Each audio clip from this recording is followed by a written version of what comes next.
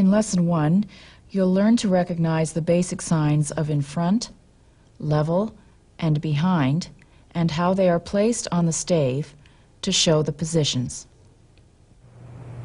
To start with, the first thing I'd like you to be able to do is to place yourself in the notation. We use the 5-line stave, much like music, and as you can see, I've drawn rather crudely a figure on the stave so that you can see how each line represents a different area in the body. Starting with the bottom line, that's what we call the floor line, so that's where I've placed the feet. The second line up is the knee line, then we come to the waist, then the shoulder line, and the top line we use is for the top of the head. Also bear in mind that this is a view from the back, so that I can keep all the symbols that I'm using on the right, I would still notate on the right side, and the signs that I'm using for the left will stay on the left side. Having done that, we can now imagine that I have a light bulb on each hand, on each foot. So if you look at me from the back and I place my feet in second position and my arms out to the side, imagine now that I've turned out all the lights in the room and you can only see the light bulbs on my hands and feet. Now if I write exactly where my hands are in relation to my body on the stave, like so, noticing that my arms are slightly wider than my feet, then you can see that I can show the position on the stave. So there are my feet just on the floor line, and there are my arms just below shoulders, and they're right out to the side. So now I've introduced to you the first sign, the level sign. That means anything that is level with my body, I can write now on this stave in relation to an upright body. I can place my feet together, but still underneath me. So I would connect the two level signs. I can place the arms over my head and apart. So now I have my feet together and my arms are over my head like that and wide. Now I don't know which way my palms are facing. This is additional information that we can put on the stave, but for today's purposes we're just keeping things simple. Another thing I would like to mention at this point is that we are assuming classical techniques. So you'll notice that when I was showing the positions, I was showing turnout and a natural curve of the arms. This makes the notation a little bit simpler to read from a classical ballet point of view. Now, this is a two-dimensional surface that I'm using, and I need to be able to add depth. So in order to show things that are in front of my body, I will use what we call the in front sign. And to show things that are behind my body, I will use the behind sign, which is a dot. Now suddenly this two-dimensional surface will become a three-dimensional surface. I'm going to just show you, we'll keep our feet in first position, but now let's do another very basic ballet position. We'll place the hands together and in front. So they're close together and in front. You'll notice that they are below the waist but above the knees, and that I can interpret as a classical position called bras-bas. So my feet are in first and my arms are curved and in front. Again, we're assuming classical technique. I can take those same arm lines and place them overhead. It's close together and slightly in front of the body. I'll place the feet in first position again. And now I'll just show you sideways so that you can see that my arms are still in front of my body but overhead, and my feet are in first position. Now let's move on to some positions of the feet. We've already established second position and we've shown first position. Now let's put one foot in front of the body and one foot behind. Again, I'll show you sideways so you can see that the center of my body weight is in between my feet, and I've got one foot in front of my body line and one foot behind. And that's very easily shown with an in front sign and a behind sign. And that will place us in fourth position. So with these signs, I can now show virtually every position. If I want to show my arms in fourth position, let's say, I'm going to move down here. My feet are in first. And I'm going to place one arm in front and just above the waistline, and the other arm in front but overhead. Now you'll also notice that in each one of these bars I have added a dotted line, just so that we can be sure we know which is on the right and which is on the left. And that's just at the learning stage. Eventually these dotted lines will disappear. But it helps you to see that this is my right arm because it's on the right side of my center line and it's in front, and my left arm is overhead. So I've placed my right arm in front just above the waist with the little finger, and the left arm is high. Now if I want to show a position such as arabesque, just for simplicity, I'll keep the feet in first position. But now let's just look for a moment at where the arms are placed, let's say in third arabesque. So I've got my right arm below shoulder height, just, and my left arm is about eye line, at the level with my eye line. So if I write that, I'm going to place this arm below my shoulders, just, and this arm in front, but at the eye line. Now, if you feel that you might be confused about whether this is a position that might be a curved position, I think we can safely say that the arm here and the arm here is not a usually used position. And that's how we can surmise that that is probably going to be interpreted as third arabesque. So now we've placed the arms in bras bas here, and I'll show you first position of arms.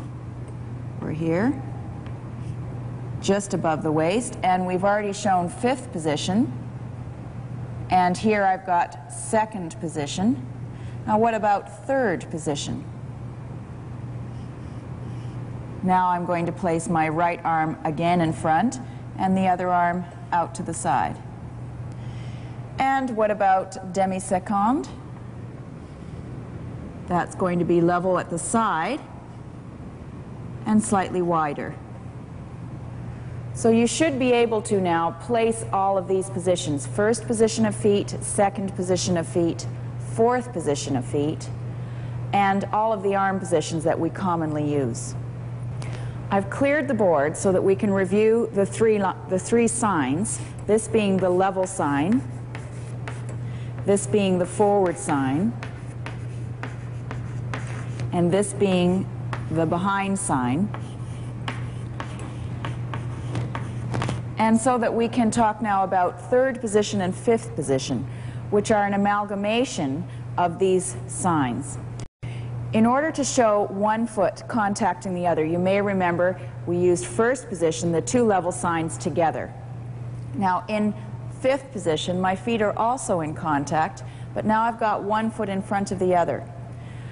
Since in classical ballet we want to keep our weight forward, it's been decided to use the level sign in combination with the behind sign to show which foot is behind. So this position is then fifth position with the left foot behind. This position shows it with the right foot behind. Because the two signs are in contact with each other, that tells us that the feet are in contact with each other. If I want to show that the feet are not quite so crossed, as in third position, I'll just go down to the next line here. Then I will take the behind sign and just bring it in slightly so that you'll see a little bit of the level sign on either side. It's clear from the way I've written it that it is the right foot that is behind because it's closer to the right side of the sign.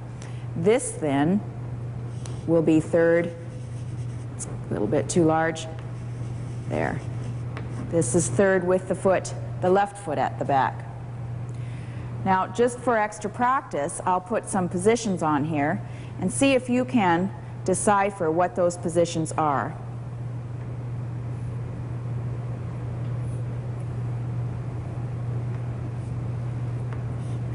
So here, I have third with the right foot behind, and I have the right arm in front and that makes third in opposition. And the same is true on this side. I have my left foot behind, but my left arm is in front, making third in opposition. Let's move up to these fifth positions now.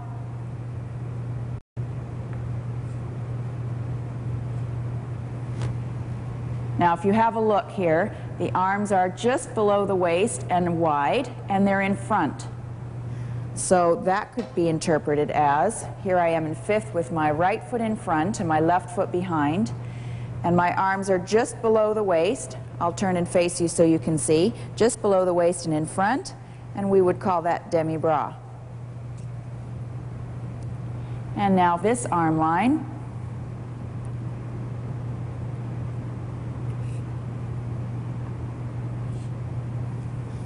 That's a less commonly used arm line, but we can still figure out what it is from where it's placed on the stave. I've got fifth position with the right foot at the back, and my left arm is at the side but below the shoulders, and my right arm is over my head and to the side. So we can interpret it as being that position. Now what's going to follow are some positions done by a dancer with the notation on the screen at the same time so that you can see how one relates to the other. On the screen, you can see the 5-line musical stave that we are using for Benesh notation. And just as a reminder, we've superimposed a drawn dancer, and you can see how it matches from the feet at the bottom up through to the top of the head at the top.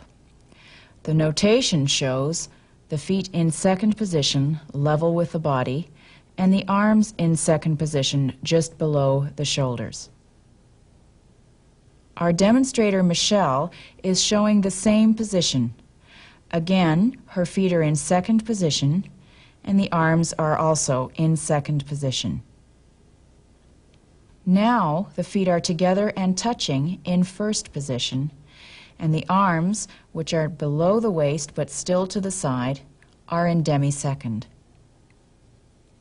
Michelle has her leg in second position at 90 degrees, and her arms are overhead in an open fifth.